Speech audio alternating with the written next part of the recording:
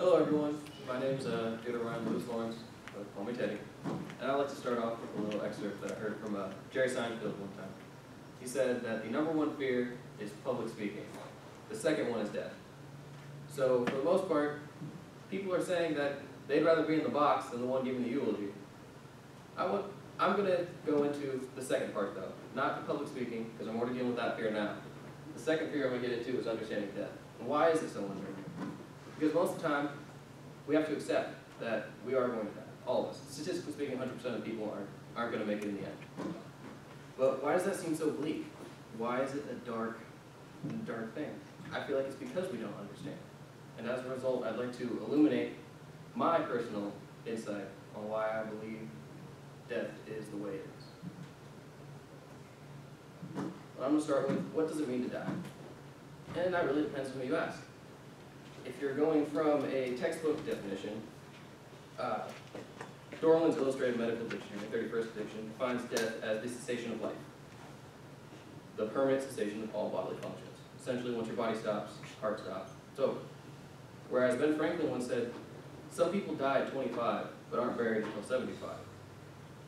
Well, you know, if you ask me, it sounds like a mortician really backed up on work and they should get on it. But realistically speaking, I think he's referring to the spirit dying, one's personal will. And to go more in depth, let's first talk about the body. The body is our physical makeup. Arms, legs, eyes, ears, nose, mouth, everything that's there. And this is where you get your standard version of death, when these parts stop working and that's it. But the question is, why do we get afraid of death? It seems like when we're first born, we're young, we're vibrant, we're excited about everything. Everything's new, everyth's interesting. Why is the stove hot? Let me touch it. How I burn my finger. It's an experience, and we cherish all those moments, even though they're not all good moments. But as we tend to age, we realize that we're having less and less opportunities to experience things. And as a result, we end up hitting a threshold where we feel like we're no longer living, but we're dying. And because of that, I believe that's why a lot of people are born into or adopt a faith that gives them belief that there's an afterlife for their spirit. And there's our spirits. They're essentially the essence of our characters, our morals, our virtues, our values, what we believe. And the New International Webster's Dictionary Thesaurus, 2006 edition, defines the spirit as the part of the human being character by intelligence, emotion, will, the mind. So, in my opinion, that's our consciousness. It's what we consider us. And CBS News did a poll on people that asked them what they believe in. And what they said was that at least 66%, that's 2/3 of Americans, believe that there's an afterlife of some kind. And as a poll can't really tell us if it's fact or fiction, whether or not there is an afterlife, that's something we kind of have to wait and see. So, to kind of recap, death can happen in more than one way. Illness, age, injury, and loss of spirit, which can be the loss of your will, character, your original self, who you were at some point in your life. And I think that's what we really have to consider. Do we want to allow ourselves to be concerned about that ending, that moment that's to come, or should we just embrace the moments that we have? That way our spirit doesn't die before our body has a chance to catch up with us.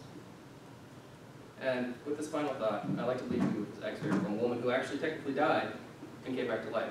And this is what she had to say on it. You don't know when the experience will end, and you certainly can't measure that by time. So appreciate what you have, and be good. But don't be afraid of what's to come. Please take my word, for that neither life nor death are scary. Just ground yourself in your own little bit of happiness that radiates within you. There is, I promise.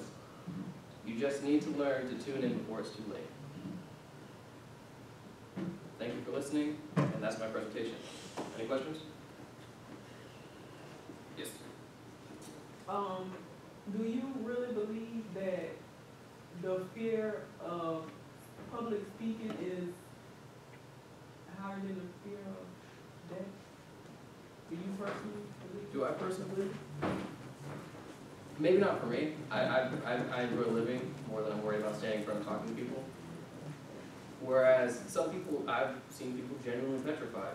They've gotten sick, queasy, uncomfortable, and genuinely fled a room. The last thing they want to do is be in front of other people and risk being scrutinized in any way.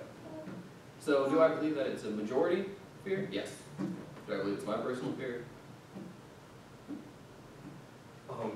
Piggybacking off what she said, do you think that the fear, public speaking being a higher, or I guess a more fear than death is because when people think of death, they think they're going to die a long time from now, so it's kind of in the back of their mind, whether, on the other hand, public speaking, like, you can do that anytime. So if it's something that can happen at any time or you may have to do, it's kind of, you're thinking about it, so.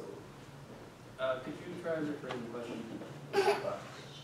Do you think there's a correlation between death being something that is down the road and public speaking being something that can happen now is the reason why people fear public speaking more than death?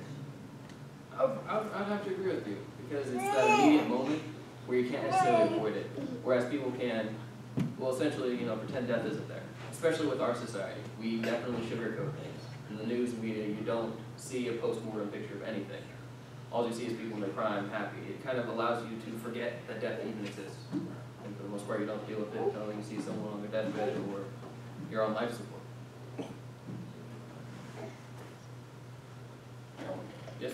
Now, I remember the exact moment I kind of sat down and realized this all will soon end.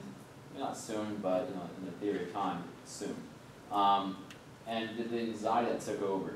Do you remember that exact moment for yourself? If not, have you come to terms with the idea of death, or are you still kind of fighting the thought? For me, when I first kind of came to that moment where it's like, oh my gosh, this is a finite amount of time. It doesn't last forever. Was probably when my grandfather passed with pancreatic cancer. I watched him do the fight, go through the whole experience, and it was not necessarily the prettiest thing. He held himself with dignity though. But for me, that kind of made me realize that there's a moment where it's just going to end. No matter how strong you are, no matter how tough you are, how proud, how stubborn, there's a point where you throw in the towel whether you want to or not. And for me, how I kind of came to terms with it was actually joining the military.